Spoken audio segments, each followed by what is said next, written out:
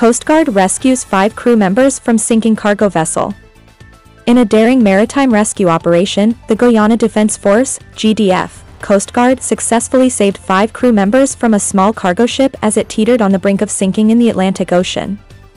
The dramatic incident unfolded approximately 5.2 nautical miles off Leonora on the west coast of Demerara, with the GDF swiftly responding to the distress call on Thursday.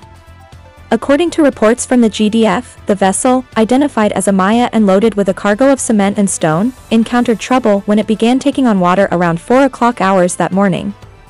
The precarious situation escalated after the vessel had been grounded on a sandbank since approximately 22:30 hours the previous evening.